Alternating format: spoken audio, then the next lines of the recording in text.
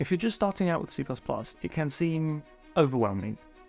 The standard is at least 2,000 pages long, there's a new version every 3 years, there's at least 3 major compilers, and a whole mountain of editors, IDEs, and tools. Even getting set up is complicated. But if you want to go from nothing to writing and running C++ code, then in this video I will go through 2 approaches that will work across most major platforms. They may not scale to large projects with thousands of files and millions of lines of code, but they're perfect for getting started, and I personally use these for quickly prototyping ideas. First is online tooling.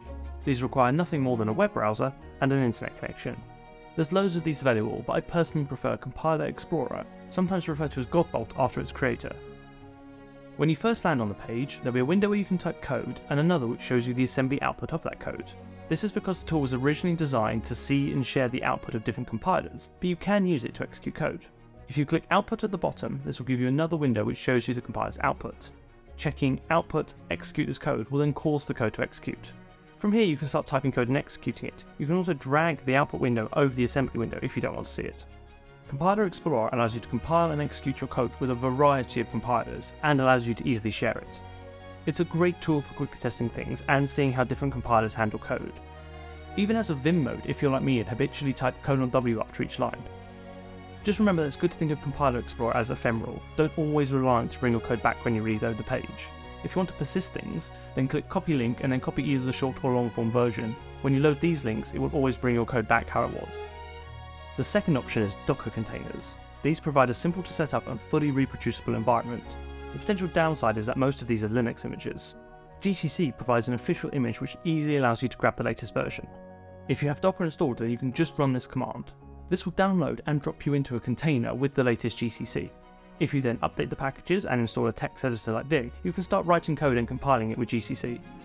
If you use VS Code, then things get even easier with dev containers. So if you have Docker installed, then you can just open up a new folder, open up the command palette, type new dev container, select C++, select additional options and choose the latest Ubuntu, as this will give you a more recent compiler, wait for it to build, then you're good to go. Just write some code, hit F5, select a compiler, and you're done. VS Code might prompt you to install the recommended C++ extensions, which is always a good idea. However, if you want to bring all your existing extensions into the container, click the extensions window, click this tiny little cloud icon, select all the ones you want, and then click OK. These 2 methods provide a way to quickly get set up and running with C++ and are perfect for learning and experimenting. Larger projects might require a slightly different approach, but that will be the topic of a future video.